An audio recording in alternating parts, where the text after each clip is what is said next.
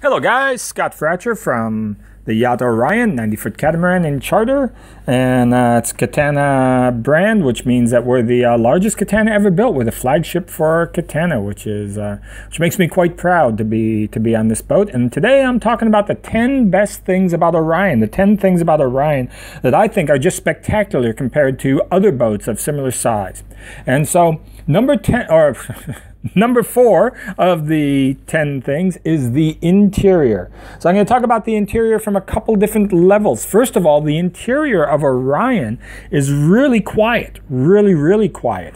And so that's because, well, for one of the reasons is that they put Alcantara overheads. It's kind of like a synthetic suede.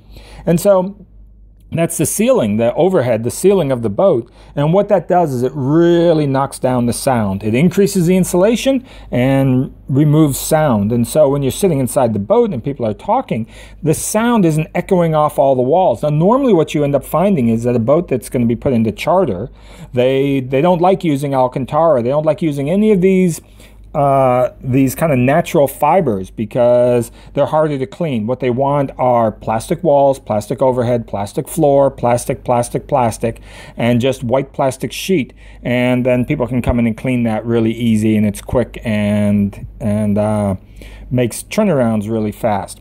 Whereas boats that are going to be for private use, private yachts, then they start going into putting in this Alcantara. They start coming in with this sound deadening. They start using things like leather interior, which is what they did with Orion. So even though we're in charter, we still have a lot of these comfort level items that would normally be reserved for private yachts that aren't in charter. So we're kind of lucky that we get kind of both sides of this. And then, besides the quietness of the boat, the woodwork on the interior is just spectacular. The fits and the joints are just so precise and done so well. And none of the joints have opened up. And none of the joints have formed cracks, for example, which oftentimes you see as boats start to get a little bit older. The boats themselves start to move around a little bit in the interior. That was just kind of like done to get the boat out of the factory. You know, that the wood starts to shrink and swell, and you start to get all these cracks in the joints. None of them on Orion. You walk around and it's like, I mean, this boat is now, she was built in 2007. This is 2016. That's 9 years old. And she looks as good as she looked on the day that she was built. We could go to, even though like I'm sitting here now, if there was a boat show in 3 days, I could just go over to the boat show, do a quick wipe down, and that's it. She would be boat show ready. And most boats aren't like that at all. Most boats, you would be calling in the varnish guys beforehand and fixing up all the places where the varnish cracked up, and there'd be all this stuff that you would have to do, whereas Orion is really a low-maintenance interior, except for about the only things that we do are listen to that. That's the water maker going into auto flush. That's what that beep is in the background.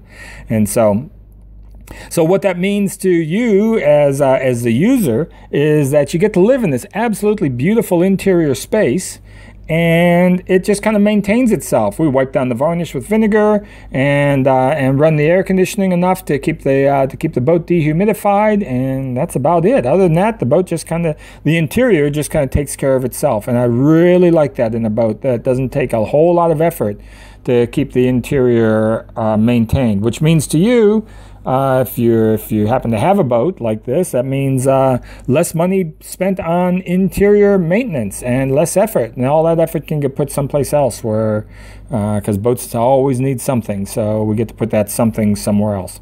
Okay, so that's it. Number 4, interior. Love this interior.